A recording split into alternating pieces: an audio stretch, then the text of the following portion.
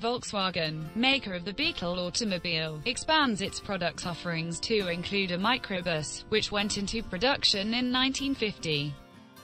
Known officially as the Volkswagen Type 2. The Beetle was the Type 1, or the transporter. The bus was a favorite mode of transportation for hippies in the US during the 1960s and became an icon of the American counterculture movement. The VW bus was reportedly the brainchild of Dutch businessman Ben Pon, an importer of Beetles to the Netherlands, who saw a market for a small bus and in 1947 sketched out his concept.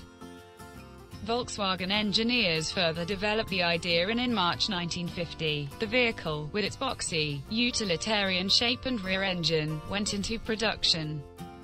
The bus eventually collected a number of nicknames, including Combi for combined use vehicle, and Splittie for its split windshield.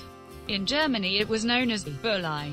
In the US, it was referred to by some as a hippie van, a bus, because it was used to transport groups of young people and their camping gear and other supplies to concerts and anti-war rallies. Some owners painted colorful murals on their buses and replaced the VW logo on the front with a peace symbol. According to Bug by Phil Patton, when Grateful Dead musician Jerry Garcia died in 1995, Volkswagen ran an ad featuring a drawing of the front of a bus with a tear streaming down it. The bus was only the second product offering for Volkswagen, a company whose history dates back to the 1930s Germany. In 1933, Adolf Hitler became Chancellor of Germany and announced he wanted to build new roads and affordable cars for the German people. At that time, Austrian-born engineer Ferdinand Porsche (1875–1951) was already working on creating a small car for the masses.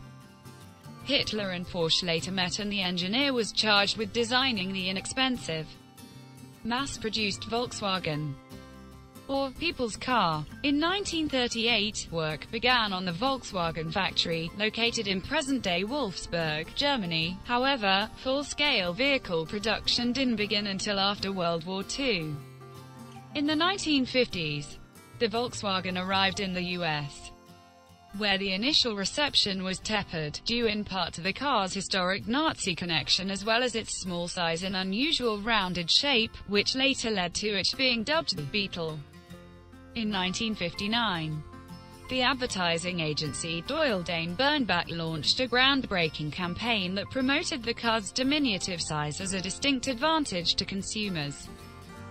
And over the next several years, VW became the top-selling auto import in the US.